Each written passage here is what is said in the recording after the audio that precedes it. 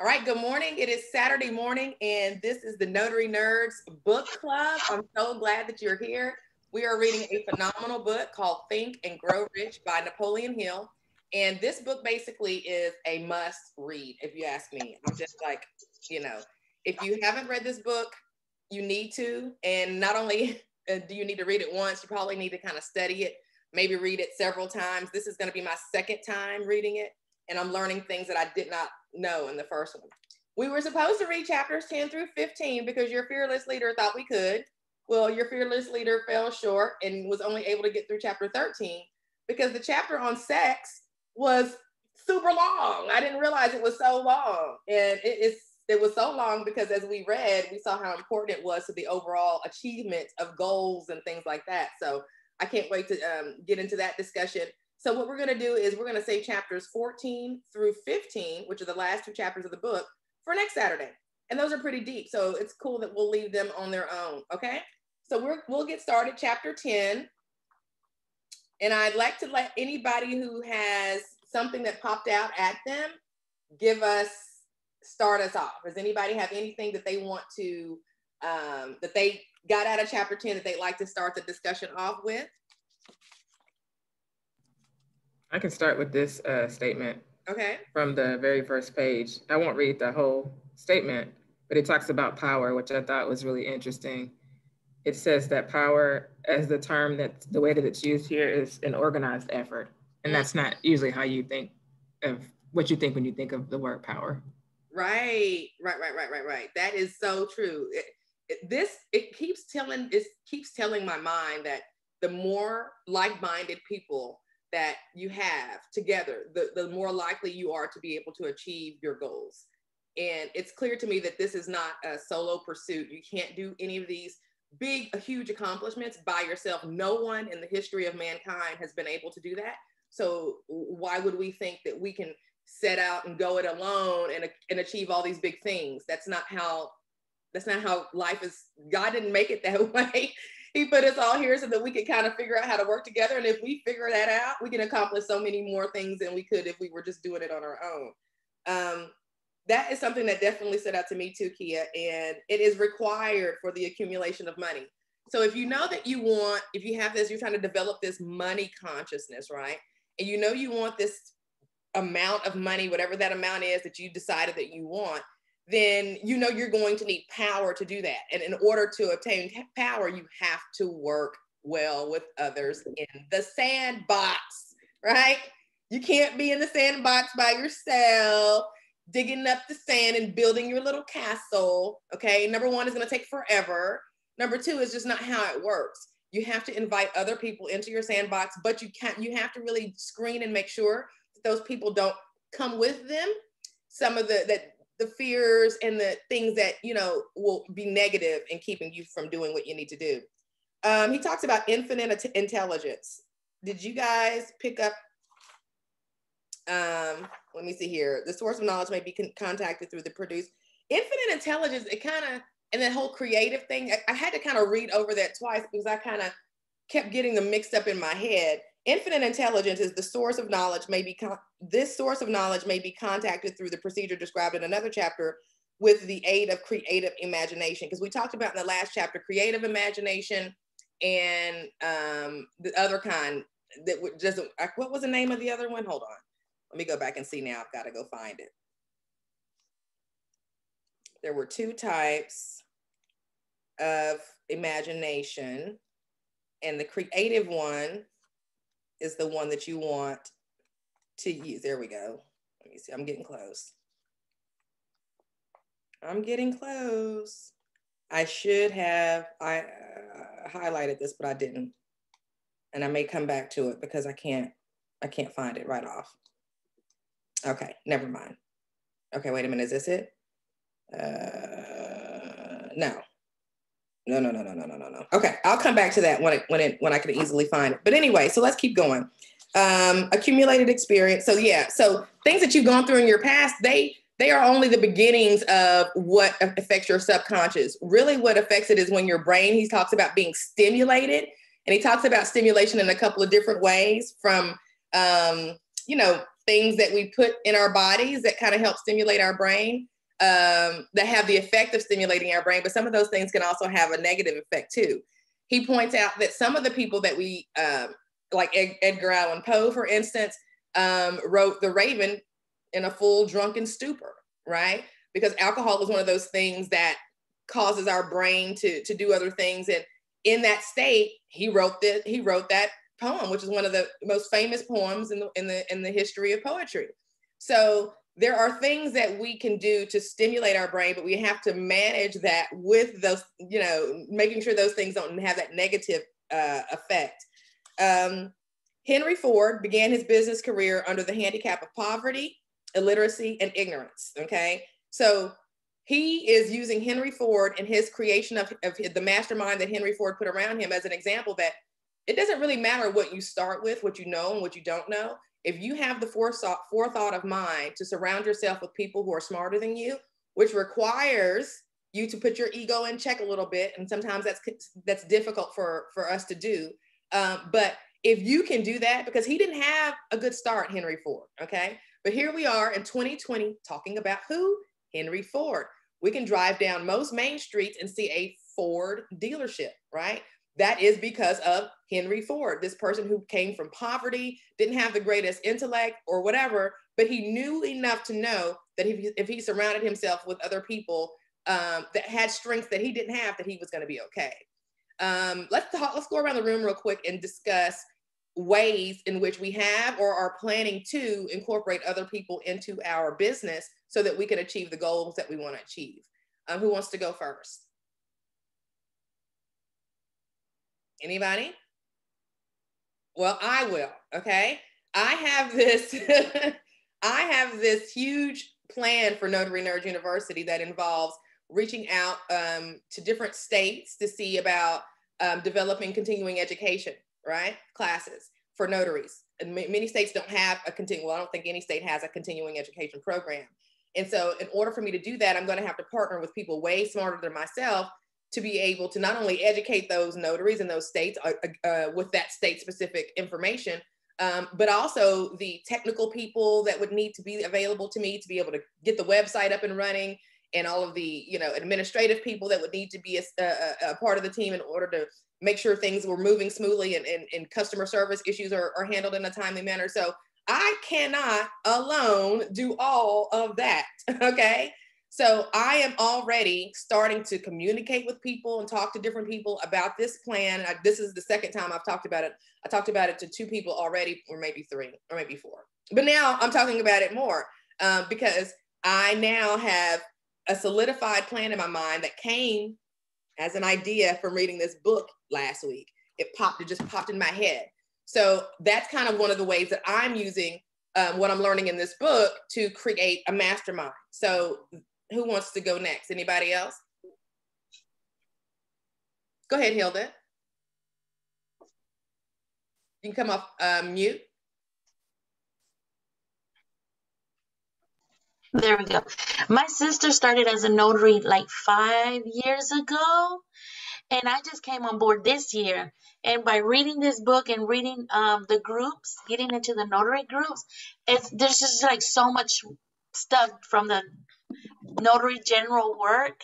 And so now I'm starting to collaborate with her, and she's a bookkeeping as well. And I'm like, there's so much thing out there that we can do. Exactly. So hopefully we can collaborate together. Very good. Yeah, together. Exactly. I love that approach because you're already aware that, hey, you're starting to see, wait a minute, this thing can be pretty vast. There's so many different ways, especially when you start exploring general notary work, to pursue the business and to build your business's model. And then you already have said, okay, well, my sister's doing this and she's also a bookkeeper. And these are the beginning thoughts that you're having. And eventually, if you keep on meditating on them, you're going to come up with a plan and it's going to hit you like, oh, wow, this is what we need to do. We need to do this, this, and this. And then you'll start to formulate it. And I think that's really good that you're thinking that way. So thanks for sharing that with us. Anybody else? I'll go. Good morning. This is Lisa. Hey, I was in the beginning, I was really close-minded, and I was like, well, nobody can be a notary but me, and somebody was going to take the work away from me. But the more I think about it, I guess it was a book. I was something saying that it's enough work to include other people. So my mom is semi-retired and I want to generate income so that she doesn't have to worry about retirement and that kind of stuff. So I'm trying to figure out what, and she doesn't move around as well as I do. So I'm trying to figure out what can we do to try to incorporate her into the business so that there'll be enough income for everybody in the family. I love that. I love that. Hey, Damien, good morning. Good morning. I love that, Narisa. Yeah, my mom is getting ready to come out of the classroom. She's a teacher in the Memphis City schools, and this June is her last, spring. And I'm like you, trying to figure out how to help her. She's thinking about retirement and making sure she's going to have enough on the fixed income to be able to maintain her lifestyle. So, I introduced the whole notary thing to her, and she's kind of sort of, interested in it, but she would much rather be at her sewing machine making stuff. Like, she makes stuff, just stuff, right? But yeah, that's the beginning of it, is letting go of the idea that, number one, I can do it by myself. And then number two, who can I, and I like the way you did it, Narisa, you look to someone, just like with Hilda, that you could trust. In Hilda's case, it's her sister, and in your case, it's your mom. That's a real key to the whole mastermind philosophy. You don't want to bring any unharmoniousness into your mastermind.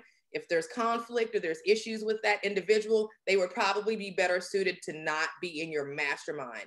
Maybe they can remain as an associate, but if they've got some qualities that you're not going to be able to help, that's not going to be, conducive to what you got going on, leave them where they at. Okay. And I know that was improper English, but that was done in order to drive the point home. Gandhi, anybody else want to share ways that they're going to be collaborating with others in the future before we move forward? Monica, I'll just say this quickly. So I'm still trying to figure out my business model because I have different branches flowing out of my business model. And the notary piece is one piece of my business model. I'm also looking at who to put as a part of the mastermind team. I have been thinking about people, and I actually reached out to, through a random conversation, my old boss. We were talking about something else because she does a lot of different things other than work for the same place that I do. And I was talking to her about this probably a month ago, and she's like, she's looking at doing it.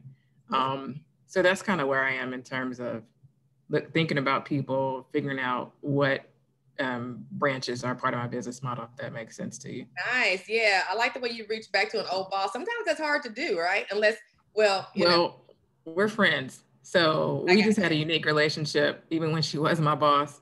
Gotcha. And so she's no longer my boss, but we were just having a random conversation, and I started telling her about notary work and what I do in detail. Because she's the one that asked about me being a notary for my job in the first place. It's a full circle. I love when and what she and her husband do, they buy property and they have Airbnbs. Nice. That right there, interesting, because and they're in Nashville, right? He's in Smyrna. Well, parts of Nashville, they live in Smyrna, but yeah, different parts of Nashville, yeah. Yeah, because I know the Airbnb, the short-term rental stuff, the laws have changed in Nashville a lot. So yeah, it's good that you reached out. That's really good. Thank you for sharing that. Vanessa's got her hand up. I just have a question. I'm just wondering if anybody has ran into, there are certain people that you would love to have in your group, but they don't think that they're good enough to be there, but you can see the potential in them. Like, what do you do about that? Oh, wow. That is such a good statement, question, and topic. Anybody want to take it? I have something to say about that. Can I give an opinion? This is just my opinion, just based off of what we've been reading in the book about the things that kind of destroy your mental state. I would say at this stage, Vanessa, I would say no, because we just read in, I think it was like the chapters that we read this time and even previous chapters, we just read that long list of things that can destroy you from being successful. And I think them not thinking that they're good enough to be a part of your mastermind team is one of the things that could destroy you from being successful. I don't want to sound cold, because I certainly don't mean it that way. I just think that maybe it's not time yet. That's my opinion. You know, that makes total sense. Yeah, and I would, because they have to see it for themselves. Yes, one of the dangers, especially we as women have, and probably some men, but really women, is when we see someone's potential. Oh my goodness, we're gonna help them figure it out, and all they need to do is do what we tell them to do, and we just believe in them, and we're gonna, and 15 years later, right? So we have to really be careful when someone doesn't see their own potential. Maybe gift them this, and if they pick it up and do something with it, great. But you don't want to slow your train down, dragging somebody along who doesn't even believe that they can, because that thought, that mindset will seep its way over to you. From what he's describing when it comes to energy and brain thoughts, all of these things are interconnected. And that's why I think sometimes when you get in the presence of someone who is extremely negative, you can kind of feel it a little bit. They kind of drain you a little bit. So you really have to kind of be very protective of who you allow into your senses, your sight, your hearing, your all of these things, because whatever they have with them can kind of, because there's only two things. What did he say on the planet? The planet is made of two things, I think, matter and what else? There's only two. When it comes down to it, there's only two things that this whole situation is made out of, and that's matter and energy. That's it. So when you create those things, you get us and leaves and plants and dirt and rocks and all these different things. But when you go down to the basics of everything, and so we're all connected. And we're not physically connected, but this thing that we can't see, kind of how we can hear what comes off of the radio. That person's wherever they are, but those radio waves transmit through the air. Nobody knows exactly how that happens, but we can hear it on our radio when it happens. But that's the same way that energy from one person to another kind of seeps into us, and we want to really protect ourselves from that. So I agree with Kia. I think that you're on a journey, obviously, of betterment, and you want to make sure that people who don't yet believe in themselves, you encourage them, but you don't necessarily include them in your mastermind. Let's talk about Gandhi, Mahatma Gandhi. The author talks about him being the most powerful man now living. And the reason he was powerful is because he got millions of people to do what he said. And anybody who has kids, anybody who has pets, anybody who is a manager or a supervisor or any kind of, or even in the workplace, do you know how hard it is to get 2 or 3 people to go the right direction and do the right, even in our Facebook group? We saw this a couple of days ago in the Facebook group where, I'm scrolling through and I'm thinking this is WWE. You're like, what is happening? You know what I mean? Like, I put the thing there saying everybody be nice. And so all of us are nerds. So I know we all know how to read, be nice, right? But for some reason, it's hard to get everybody to follow in that whole thing. So the fact that Gandhi was able to get millions of people, not by force, but just by influence, to do what he wanted them to do, or to believe what he wanted them to believe, is why the author says he was the most powerful man on the planet at the time. So it's one of those things where I don't know how he did it. I'm not even going to begin to kind of speculate as to how that happened, but that just goes to show you the power of the mind, right? The power of the mind to influence others. That's so very important. He says here on the top of my page 162, that the bottom, it's a well-known fact of 161. It's a well-known fact that a group of electric batteries will provide more energy than a single battery. It is also a well-known fact that an individual battery will provide energy in proportion to the number and capacity of the cell it contains. So the individual battery, my brain as an individual brain, Aaron's brain, our brains can only do so much output by ourselves. But if I connect my brain with Aaron's and Hilda's and Vanessa's and Candace's and Neresa's and Damien and Kia's, whoa, buddy.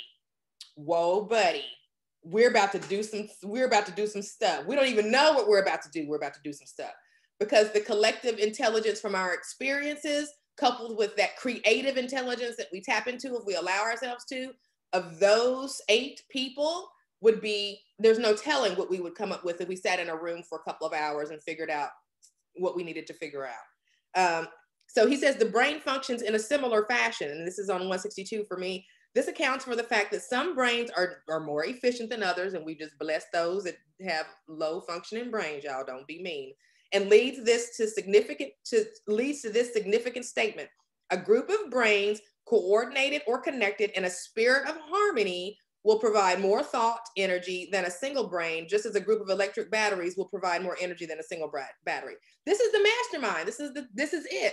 So for those of us who have been really solo dolo minded and are slowly coming out of that shell of thinking that it's just us and we want all, hey, if we're going to do the work, we want all the glory of it. This statement alone should make you realize, hey, if more batteries can put out more power, then obviously more people harmoniously put together can put out more power. So, and you have to have power in order to accumulate riches. All right, so I think that's about it. Oh, I love this statement he made. Money is as shy and elusive as the old-time maiden. It must be wooed and won by methods not unlike those used by a determined lover. You can't make money come to you. Just like you can't make someone fall in love with you, right? You cannot. You have to woo money. You have to attract it to you in a way that is conducive for it happening. If you are in a mindset that, yeah, if you're like me and you can sell anything, sometimes you sell yourself bad ideas, okay? Sometimes you can convince yourself, yeah, I can do the thing, but in that same thought of thinking you can do the thing, you will sell yourself on you really can't, right? Like, for instance, when I set out to put the number on my, write down the number of money that I desired, I put 2.5 million. And this was back in 2019 when I was reading this book for the first time with my son. Well, as I shared in the last discussion, when I wrote that 2.5 million, I really didn't think I could do it. I mean, I wrote it down because I was all hyped up from having read the book and, oh, I can do it. And I'm going to write it down. But really, I didn't really believe it, right? So you have to really be careful that you check yourself, especially those of us who are really good at selling ourselves on stuff, because you can put up a good front of confidence and that you can do a thing. But really on the inside, there's a part of you that's also talking, and that's that subconscious stuff that we're about to talk about here. Your subconscious mind is not to be tricked. You can't trick it if you try. So when you put down, and when I put down 2.5 million, my subconscious was like, whatever, and sat back because it was like, you know, it knew. And so I'm coming to that now. And that's why you have to keep doing this. You have to keep feeding yourself over and over again in order to get it to happen. Poverty and riches often change places. He used the analogy of the stream. He says, when money comes in quantities known as the big money, it flows to the one who accumulates it as easily as water flows downhill. There exists a great unseen stream of power, which may be compared to a river, except that one side flows in one direction, carrying all who get into that side of the stream onward and upward to wealth. And the other side flows in the opposite direction, carry all who are unfortunate enough to get into it and not able to extract themselves from it. And that may be that person that you were talking about, Vanessa. Let's see here.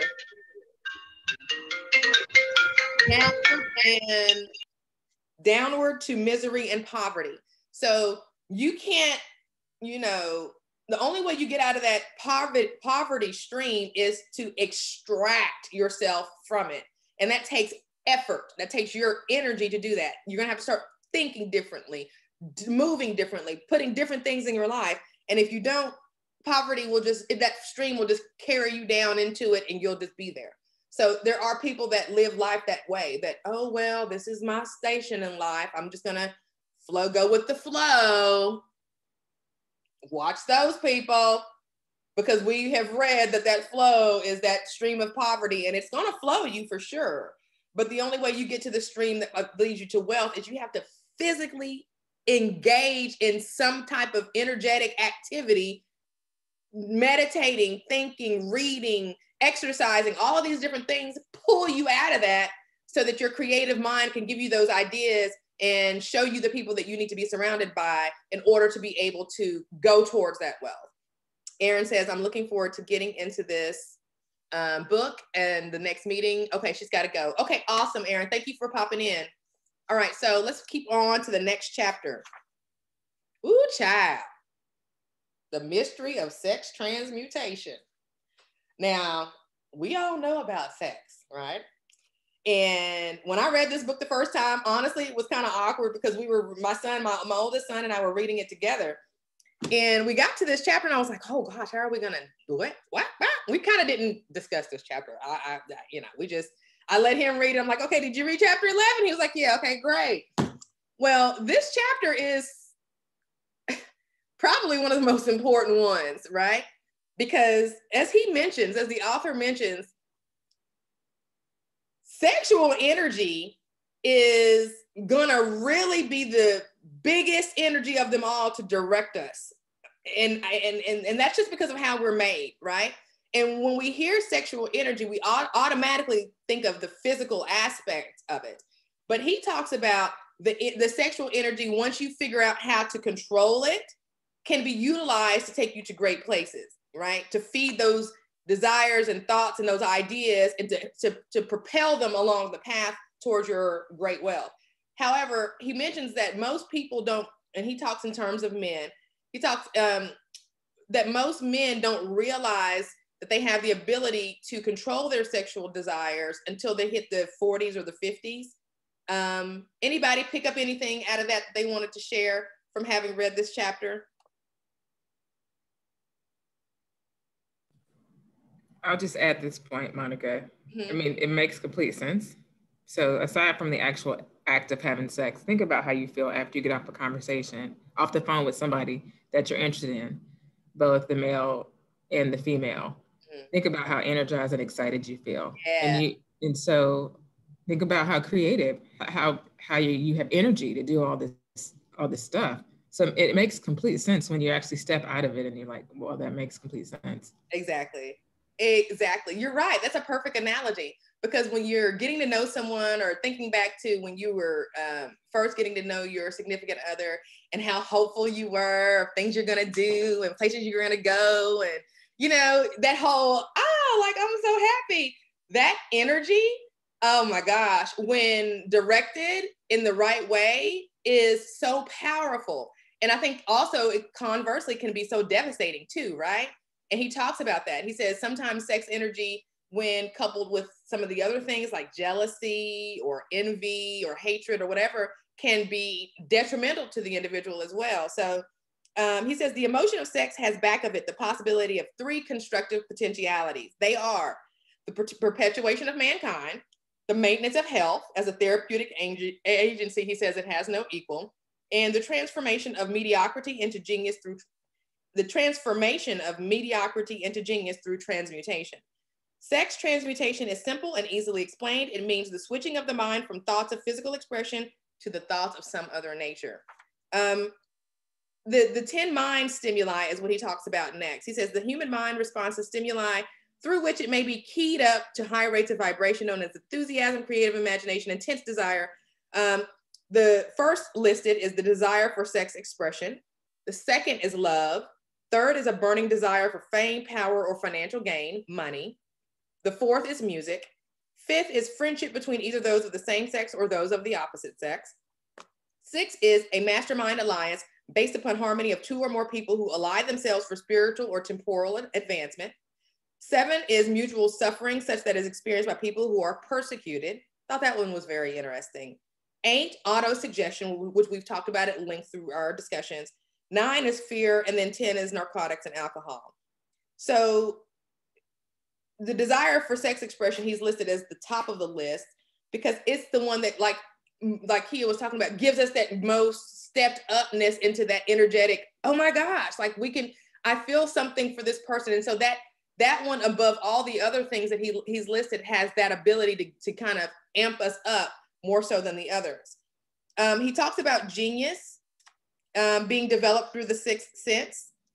And that's the creative imagination. The faculty of creative imagination is one which the majority of people never use during an entire lifetime. That is so sad. I feel like that is so sad. People, when they get stuck in getting up and going to work, or they've been, taught for, to get a good job, they go get their good job and they go to work and they buy the house and they have the 2.5 kids and picket fence, and they just kind of go through life like this.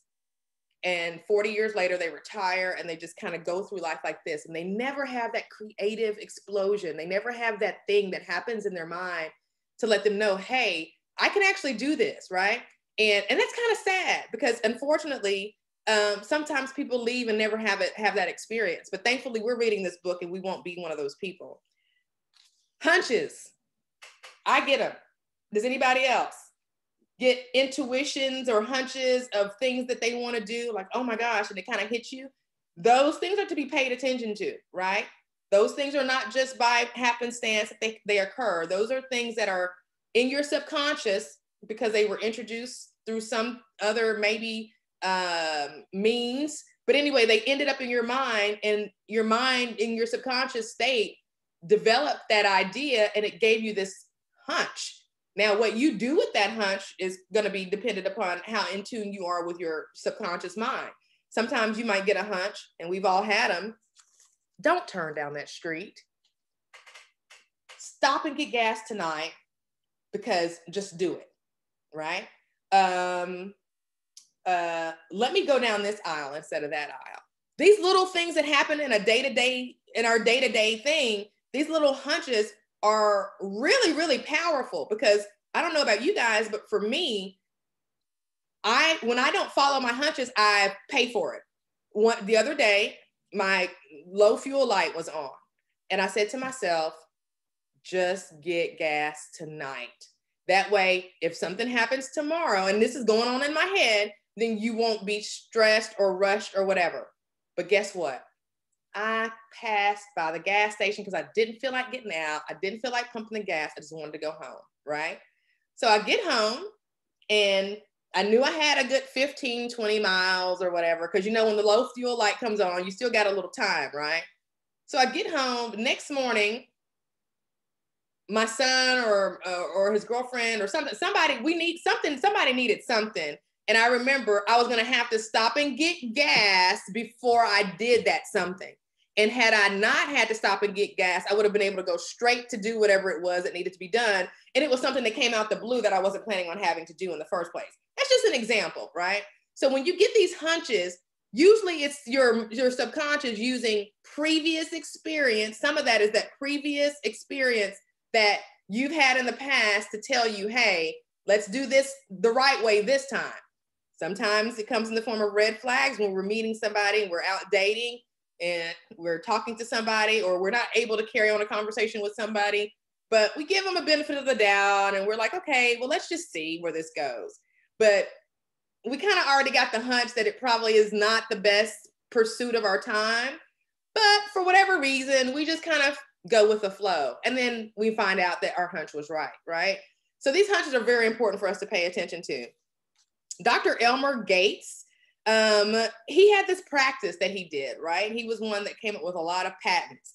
And he had this room, and he would go into the room, and he had a button on this desk or wherever it was close by, and he would turn off all the lights, and he would close his eyes, and he would think. Because in that state of darkness and quiet, he was able to really think about what it is he needed to think about. And that's where a lot of his ideas and things came from, was when he got into that space of being able to just completely focus on those thoughts, right? Has anybody had experiences like that where you received a revelation of something or got an answer to something when you got really quiet and just kind of shut everything out, that you'd like to share? So my hunches and all of that comes through prayer. And usually it's when I get up and pray when he wakes me up, whether it be 2, 3, 4 o'clock in the morning.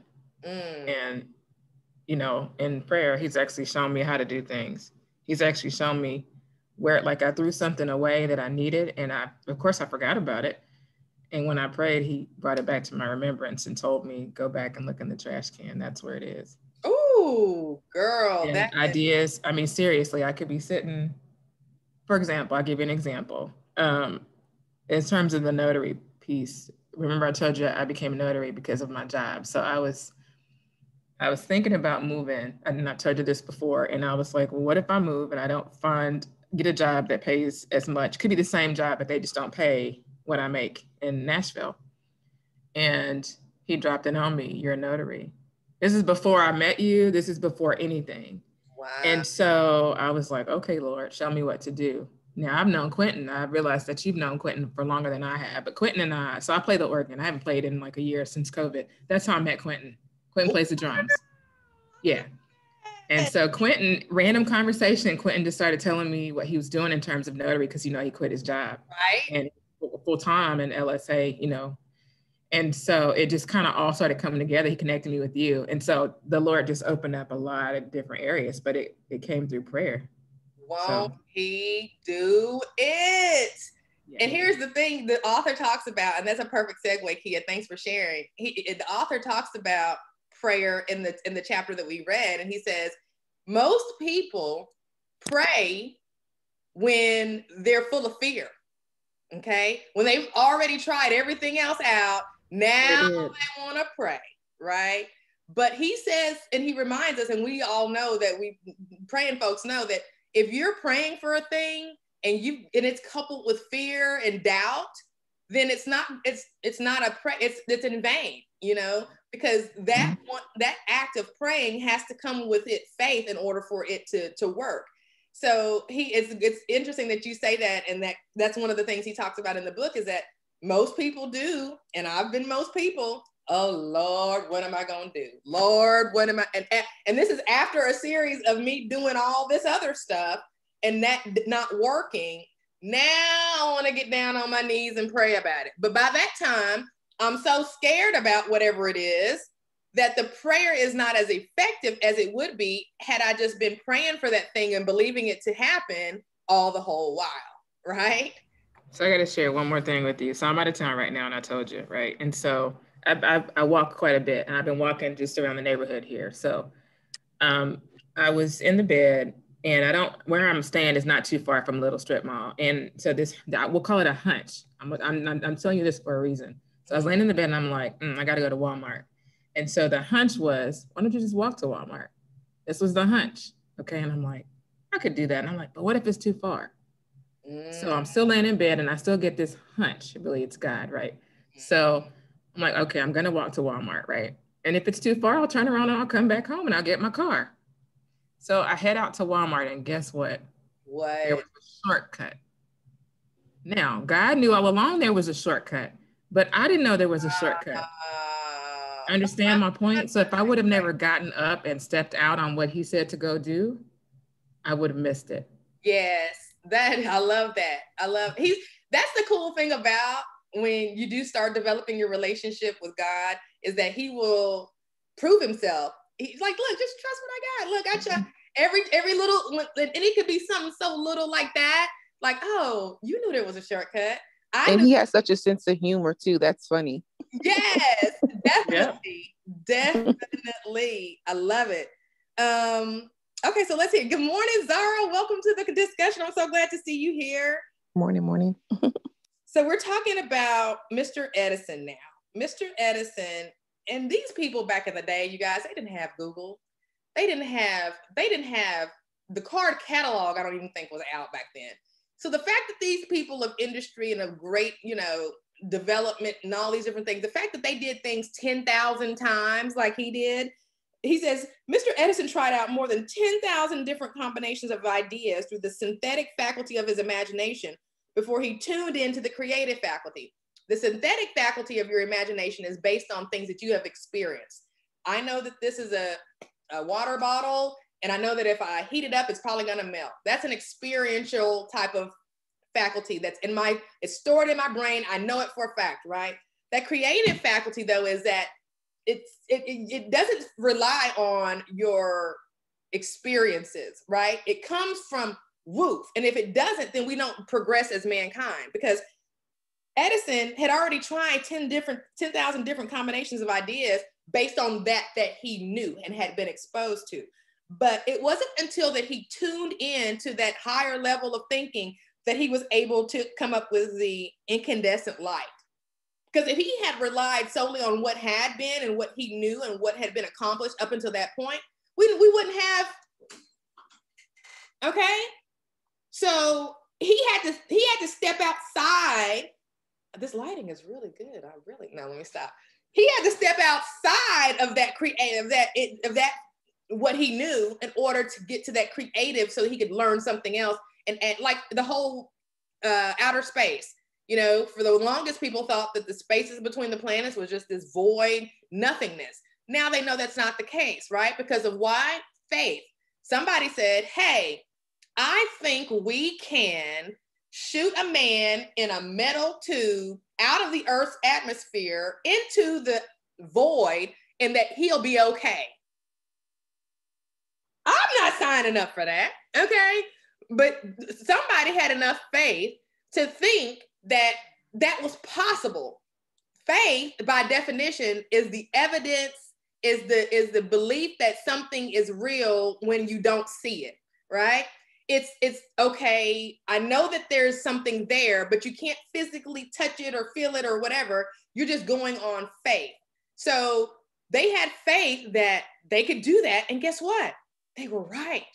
And that faith led to other faith that, hey, maybe we can go sit on Mars, and maybe we can go to the moon, and maybe we can do all these other things. And so here we are with all of this faith that has proven itself to be true, that, hey, now we know that the mind is our limitation. And if we can go and access that creative aspect of our mind, there's no telling what we could find out.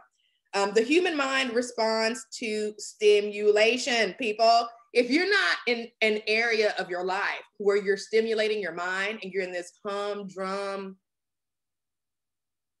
just,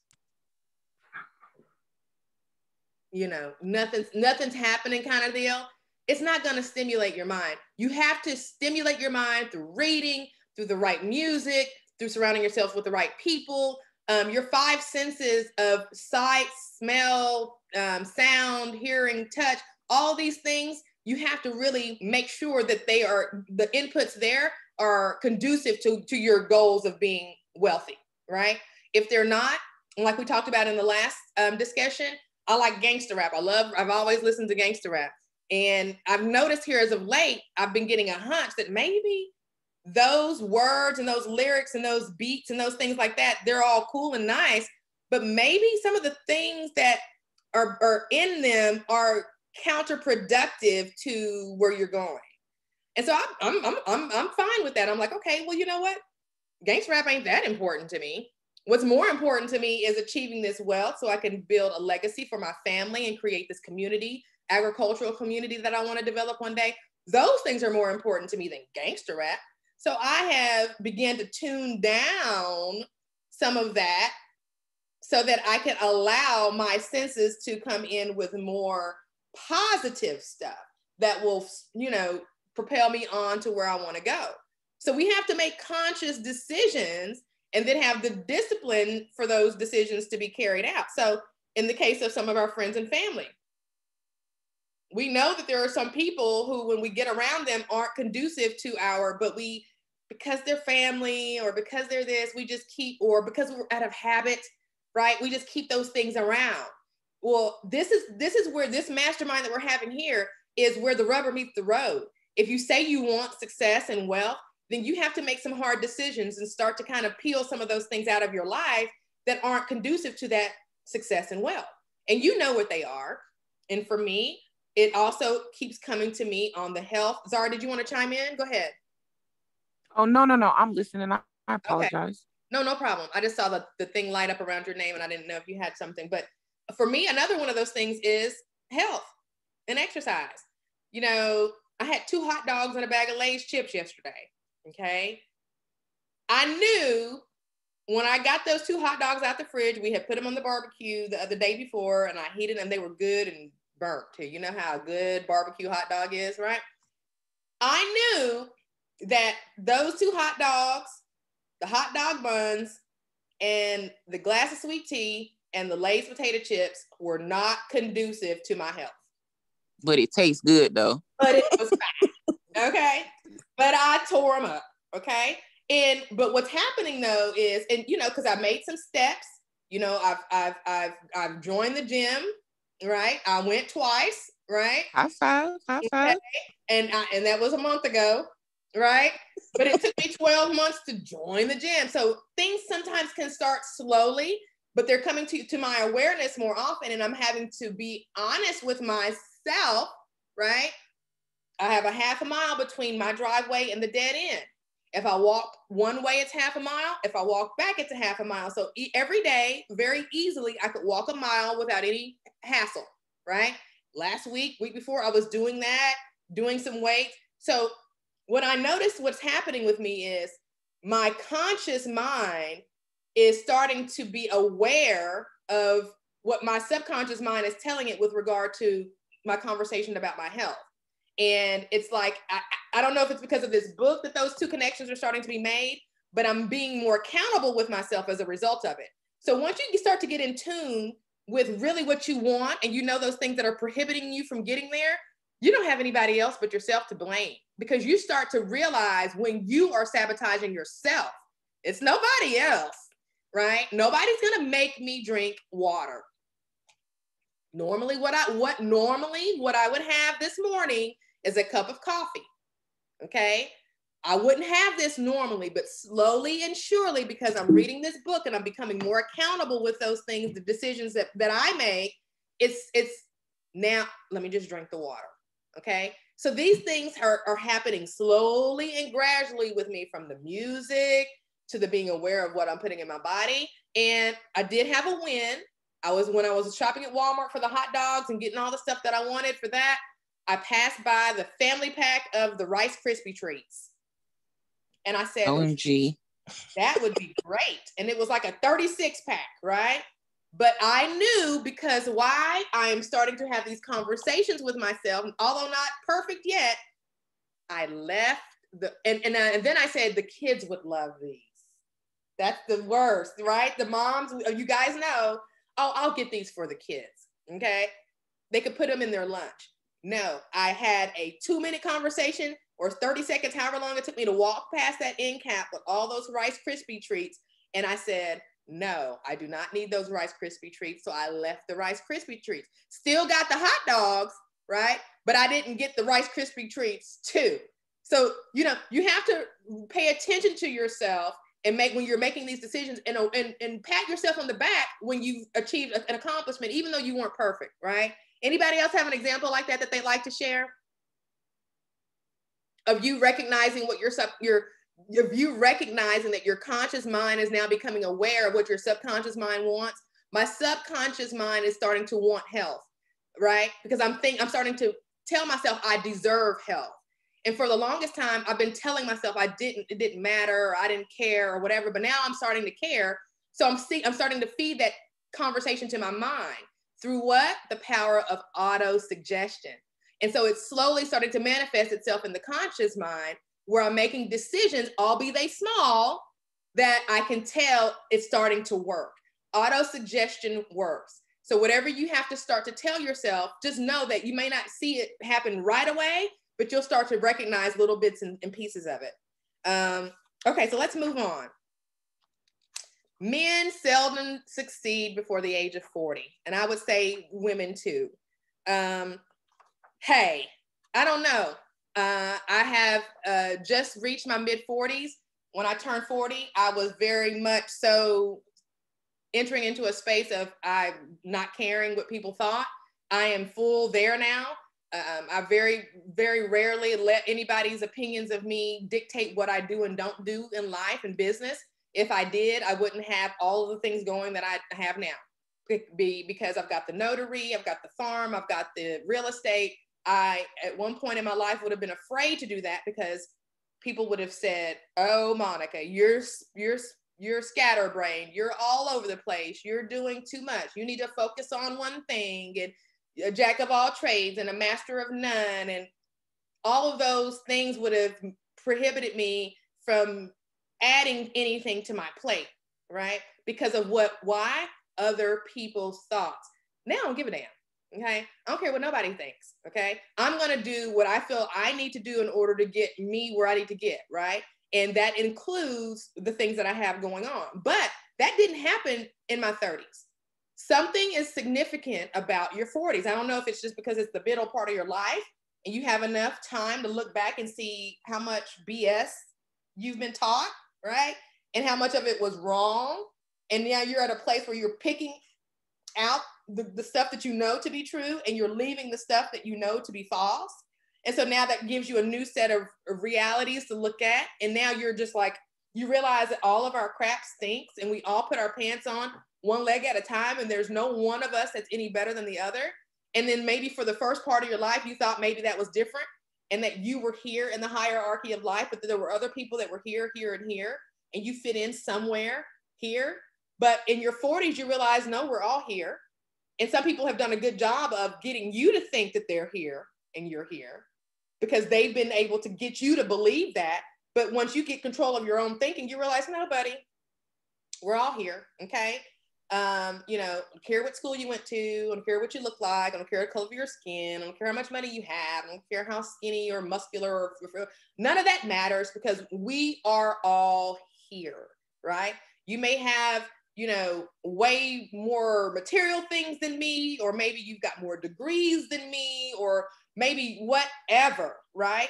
None of that makes you here and me here. That happens in your 40s. In your 40s, for most of us, and when you get there, you'll be able to either confirm or deny this statement. Most of us in our 40s start having that revelation that, okay, here's everybody's here, okay? Even though for the last 20 years, 30 years, I've been thinking otherwise, this is the reality of it. Now, because I know that we're all here, the playing field has been leveled. So that means that those things I've been looking at you as having as success, because you got the big house and the big car, I can have those too. So now I just have to figure out how I want those things, right? Even though I know those things don't define me, I just want them and that's fine. But I didn't think I could have them because in my mind I was here. But now that I know that I'm here, because the 40s have helped you see, I'm just rambling, but my point is your 40s are magical. And apparently it gets better in your 50s and your 60s because you become less and less reliant upon what other people feel, think, and want for you. And you become more dependent on what you want and think and feel for yourself. Anybody have any 40s examples that you'd like to share with the group? Well, no 40s examples because I'm not in my 40s yet, but I think that environment should reduce that age. So my daughter is 18. I don't want her to wait till 40 to get the revelation. I'm about to be in my mid 30s and I'm catching the revelation now. So I hope that, you know, just being in the mix of you and other leaders that I admire and respect, that I will take the words of wisdom and run with it. And then also to your point of the comment of a jack of all trades, a master of none.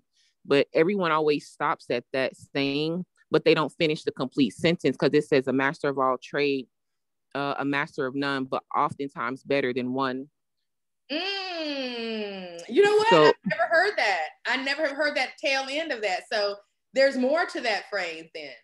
Yeah, it is. It's more, it's a complete sentence. So it says a jack of all trades is a master of none, but oftentimes better than one. So you need to diversify your portfolio because if one hangs up, like my mom, if my mom been on her job 25 years and now she can't work because of age, or they say they disqualify her, lay her off because of her age, then what else you gonna do? So you can't just go up. Does that make sense? Absolutely. Absolutely. I love that. And I love how you're thinking already in terms of your daughter getting that revelation at such a young age. And I think by you being of the mindset that you are, Zara, I think that actually is going to happen because she's going to be surrounded with your mindset and your thinking. And she's already seeing the fruits of it, you know, from her being on Notary. She's gotten her notary commission. And I don't know very many 18-year-olds that are that forward thinking, right? That entrepreneurial. And the boards that you guys have, it's going to be difficult for her not to get that revelation earlier than 40. Yeah, I hope so. Okay. So thank you so much for that. Thank you for sharing that. Man's greatest motivating force is his desire to please woman. Would you guys agree? Touche. Yeah, I think so. It says, take women out of their lives and great wealth will be useless to most men. It is this inherent desire of a man to please woman, which gives woman the power to make or break man. Behind every great man, they say, is a strong or a great woman. And we've seen that exhibited throughout history. He gives us some examples of things like that. But the thing that makes that true is the power of love. Love is the greatest powerful force in these here universe streets. So true. It's more powerful than anything. There is nothing that can't be accomplished without love. Did I say that right? Mm-hmm. All things can be accomplished with love. Let me put it that way. If without love, you can't do anything. Mm-hmm. You can't. If you weren't loved, right, you wouldn't be here, right? Someone loved you, okay? Someone loved you, brought you into this world, nurtured you, showed you what love looked like. Maybe a whole bunch of people showed you love, right?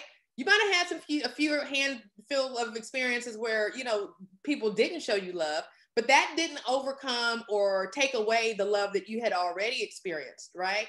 So the fact that you had already experienced love didn't take away the benefit that love gave you. You were still able to continue to move on when you ran into the non-love, right? So having love in the center of it, it really honestly starts with you loving yourself. And I think a lot of us maybe struggle with that, because if you don't really have that true love for yourself, then you won't really believe that you deserve some of these things that we're talking about in the book, right? And loving yourself means a lot of different things, but if you truly love yourself, you won't do bad things to yourself, right? You won't do bad things to yourself. You won't put bad things in your body. You won't be mean to yourself by calling yourself ugly or fat every time you look in the mirror. You won't say bad things to yourself. Like, imagine the person that you love. When you hear the word love and you think of somebody that you love, right? Put that image in your mind of that person. Now imagine you saying bad things to them. You're ugly. You're never gonna be anything. You're stupid. Could you imagine saying things like that to someone who you loved, that person that you have in your image? I couldn't, because I'm thinking of my kids. I would never say those things to them. Not in a right mind, right? So it's important that we realize that we ourselves sometimes have conversations with ourselves that aren't loving. And we need to make sure that we are having loving conversations with ourselves, and not only having loving conversations, but doing loving actions to ourselves. So we all have been in those, groups or seen posts or self-love day or self-love. Let's go around the room real quick and give examples of ways that you can show yourself love. Let's start with Vanessa. What is a way that you have in the past or currently show yourself love, Vanessa? All right, let's go to Hilda.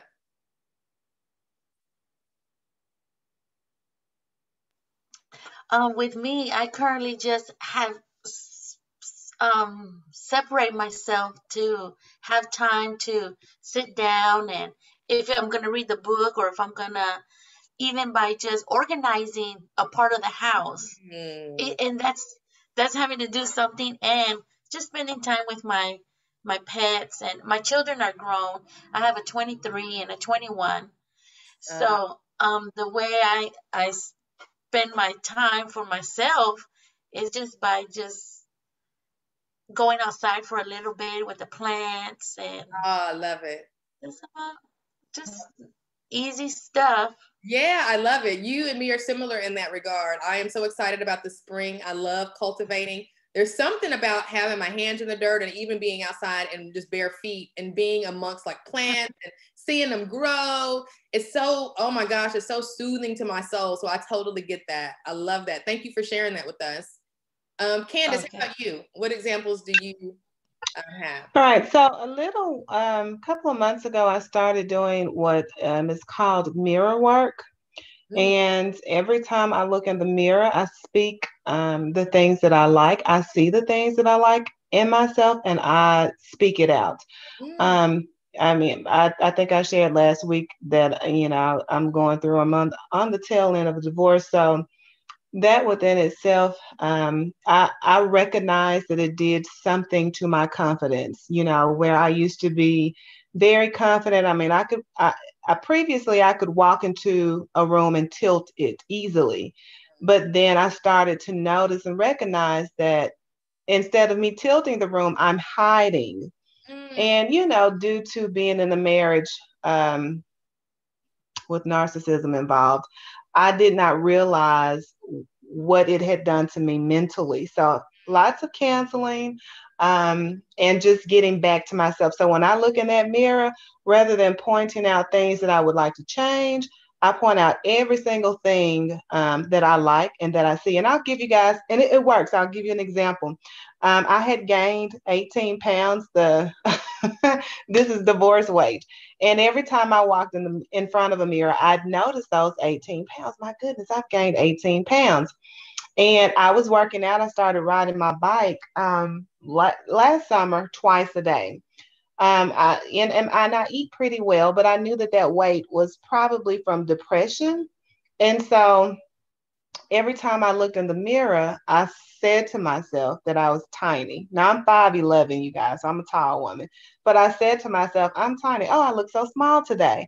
And I kid you not, it was not until I saw myself in the mirror the way I wanted to see myself, when I spoke those words out, that weight dropped off of me. And it was not until I had been exercising all along. But when I looked in that mirror and saw myself the way that I wanted to see it, that scale followed suit.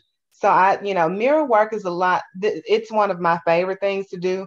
When I wake up in the morning, I'm looking in that mirror and I'm saying every single thing that I like about myself. I'm highlighting that, and that's how I start my day. That's how I start my day. Of course, after prayer.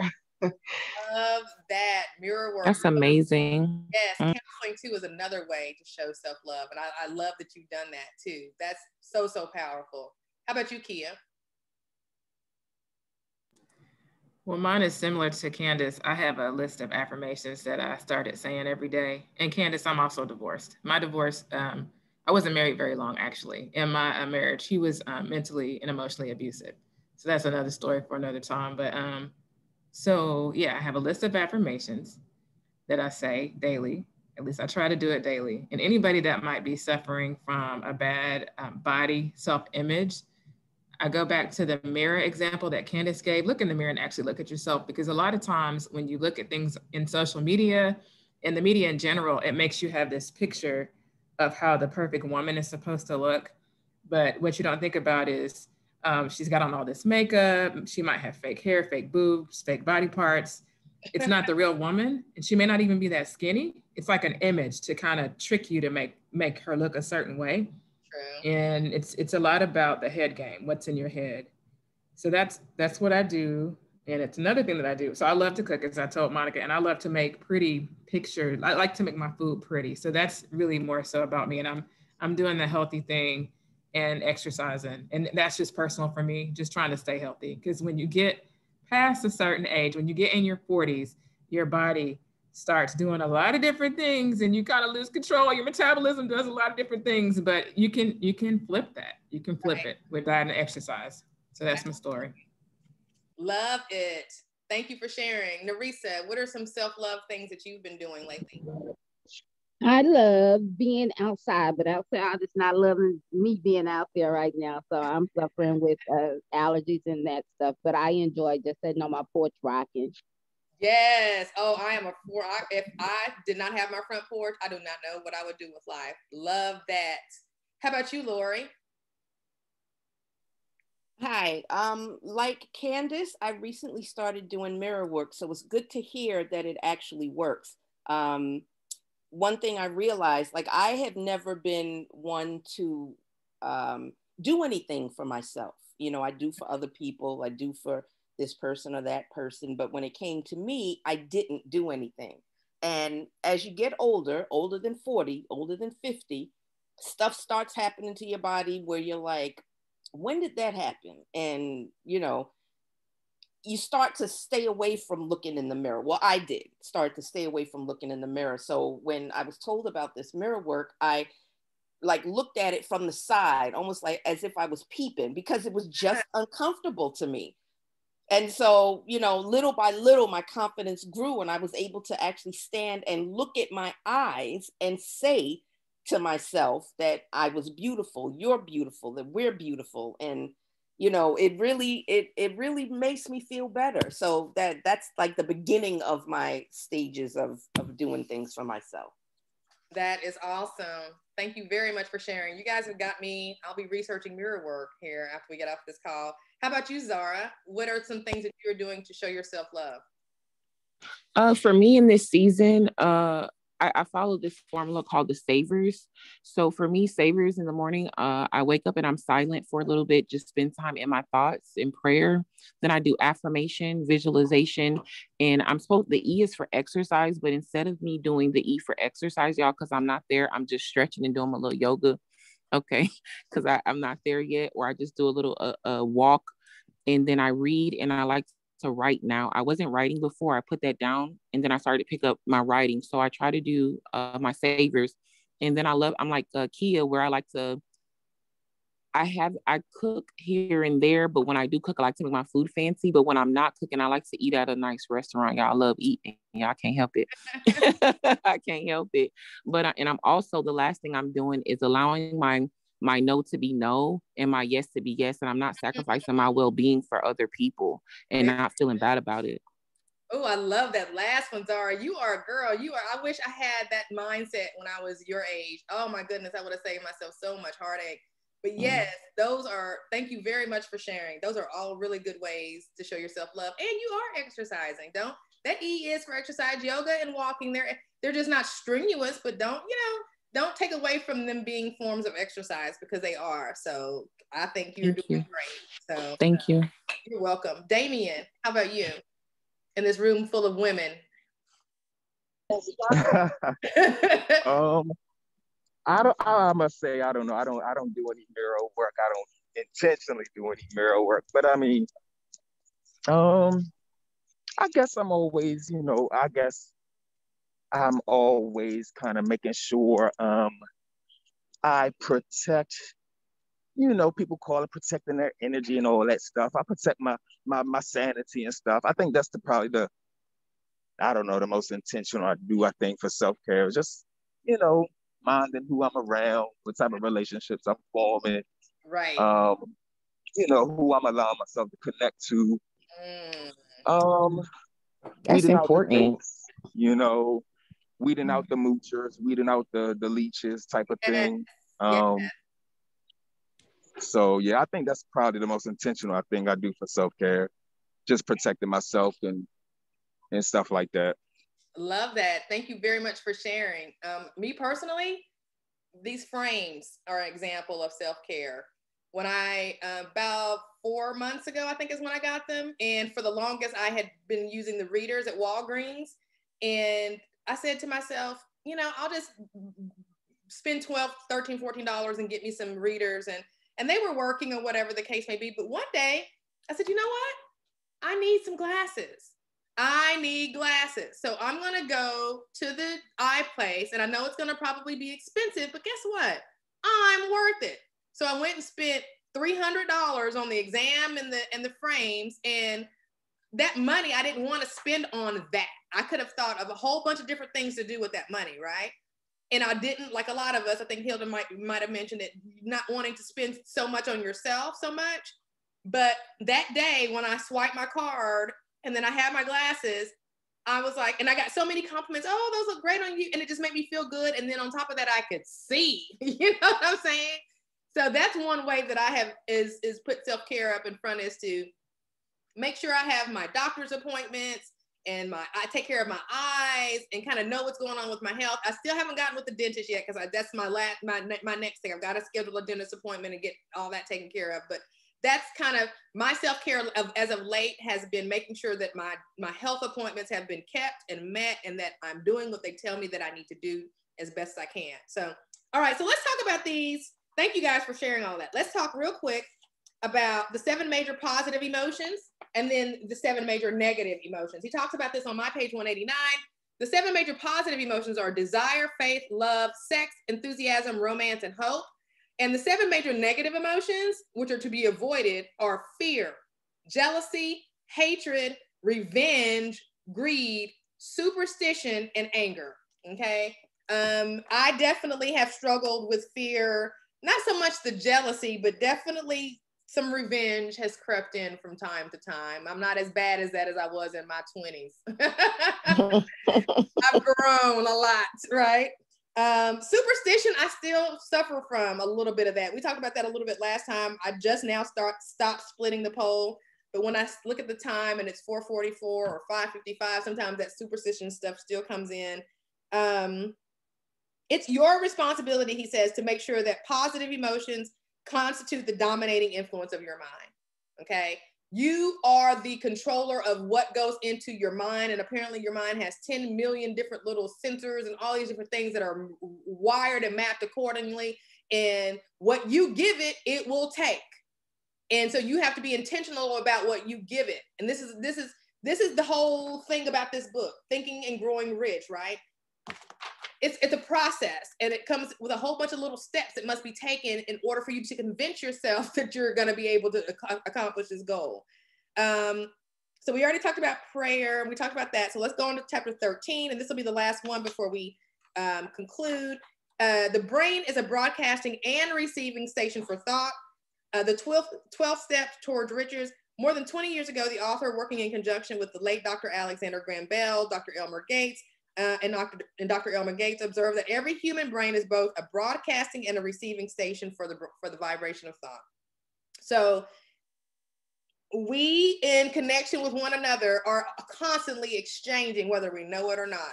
Some people are so good at it, it's called telepathy. They did a study, and this study showed that there were some people who are able, with this deck of cards that they had in this study, to determine the exact right card more times than not. And it was, there was no explanation as to why they were able to do this. And this experiment occurred both right there in the same room and then when they were far apart. There are some people whose brains allow for them to read somebody's thoughts, right? And I'm not one of those people, right? But apparently there are people who can do that, and they have to be intentional about it. But the fact of the matter is, we don't really fully understand that ability, but there's been enough scientific evidence to show that this phenomena is a reality for some people. So your brain is so, I don't think we will ever understand until we're gone how powerful our brains are. The dramatic story of the brain at the bottom of 195. Last but not least, man, with all of his boasted culture and education, understands little or nothing of the intangible force, the great intangibles of thought.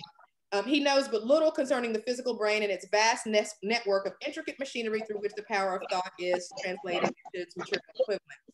We have got to understand that our brains, if we train them, can help us achieve every one of the goals that we set out for ourselves in our electronic vision boards, plus more. I think we don't even realize the magnitude of what we can accomplish if we actually give our brains, kind of like a farmer feeds his crop fertilizer. Whatever we fertilize our brains with, whatever thoughts first that we allow into our brains, and then whatever material that we use to fertilize those thoughts are going to be powerful in helping us get to where we're going to get to, or keeping us from where we're going to go. Back to my gangster rap example. If I continue to allow that to fertilize my thoughts, right, then, there's aspects of it that are good, because for me, gangster rap is like powerful and I can do it. You can't stop me and da la la. So it does give me that. But on the other side, there's some things that kind of, kind of feed that negative stuff, right? So now, because I'm reading and I'm being aware of this, I'm telling my conscious mind, okay, Monica, just listen to this, put it on YouTube, do this, do that, feed yourself something else. So you have to feed your brain the things that you are going to want, that it's going to need, that fertilizer it's going to need in order to propel you and grow you in that area. If you don't do it, nobody else is going to do it for you. And then you're going to end up in that stream of that river flow down to poverty, and then wake up wondering, why are you with these people? Why are we all, and why am I in this sea of mediocrity here right now? Because you didn't extract yourself by being intentional about feeding and fertilizing your brain those things that it needed in order to go to the other direction. Anybody else have anything that came out of chapter 13 that you'd like to share?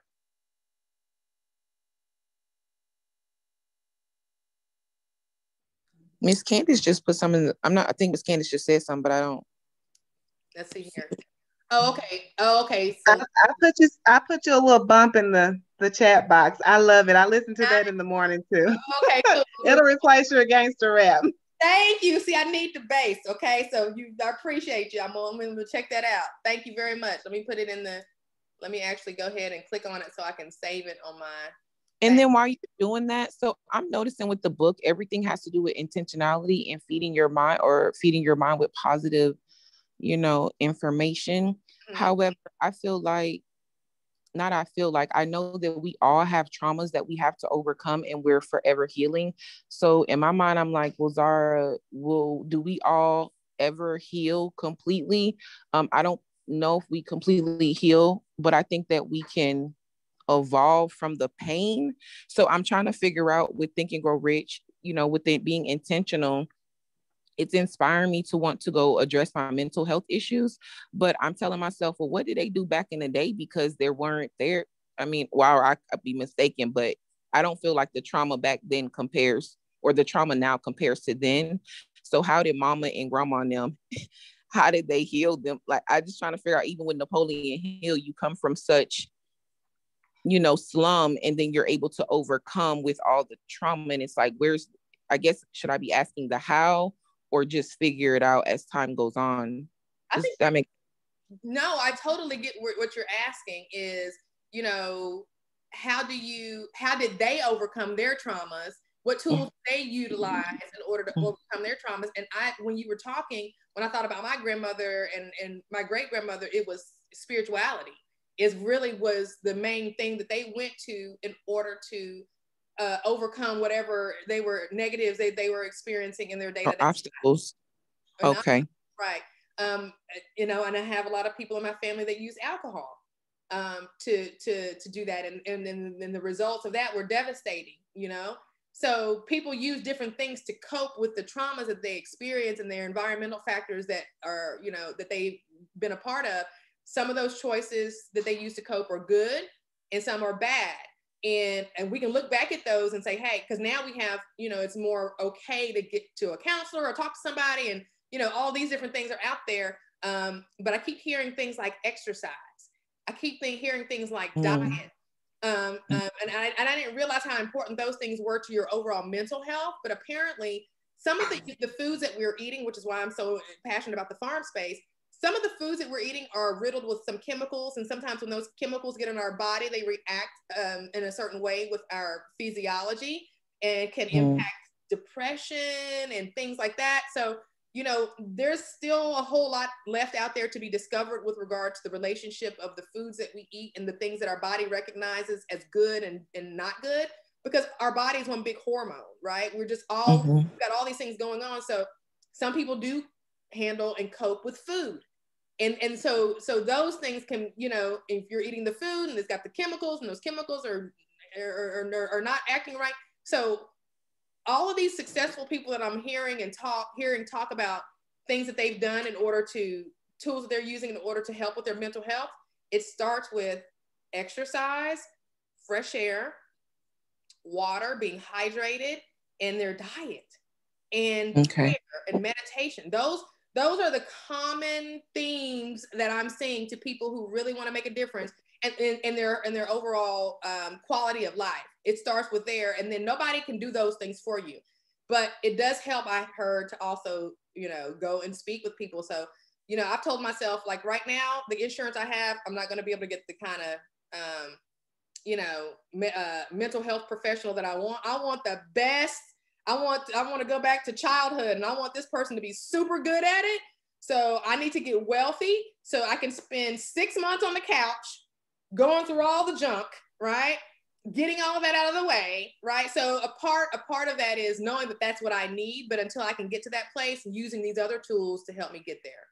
You know, that was good. The walking and stuff like that. Thank you. You're welcome. You guys, that's basically it. I mean, we've kind of hit it in the head. We're going to wait and leave chapters 14 and 15, the last 2 chapters of the book, to next Saturday. They are pretty heavy. I had hoped for us to do them this week, but to finish the book this week, but I didn't get these 2 read. But the last chapter, How to Outwit the 6 Ghosts of Fear, was worth having its own day anyway. So I'm looking forward to discussing both chapter 14, The Sixth Sense, and chapter 15, How to Outwit the 6 Ghosts of Fear, on next Saturday. Is there anybody that has anything else before we conclude for today? No, I just want to say thank you. Oh, go ahead, Ms. Key. My question was just that it's one more. It's chapter 16 is the last chapter. Did you want us to finish? Oh, wait a minute. I thought that there was only 15 chapters. Hold on. It goes to 16. It's not very long. Okay, so yeah, 16. Yeah, we're going to finish it out next week. These last 3 chapters for next week. My bad, you guys. Yeah, let's do it. Let's finish out next Saturday. Will be the end of the Think and Grow Rich book. And then what's our new book coming up? So we I was just about to say, I don't know what we're going to read next time. What are you guys thinking? Anything? You know what? My book doesn't have a chapter 16. My book, I'm sitting here flipping through it like, did I miss that? But it goes from, my last chapter is How to Outwit the 6 Ghosts of Fear. But this is a different edition. So we're probably getting the same content. They made it into different thing. Yeah, but mine is. So this chapter says the Devil's Workshop. That's chapter 16. Oh, I don't have chapter 16 then. Wow. Okay, so I wonder, we're gonna have to compare notes on that to see if this is probably incorporated in my 15 or not. But anyway, we're gonna finish up the book. Somebody had a question. What was that? I missed it. What's the next book? That's what I was asking. What's the next book?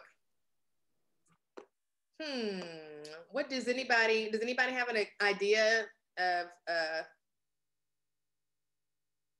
book? I'm at a loss right now, and I almost want to take a little bit of a break, just to kind of put things into perspective. I think I need some time because we've been kind of hitting books hard, and I think now, after having read, we read the LinkedIn. I haven't really put all of that into play. I'm still making those types of changes. We read best practices. Now we've read this.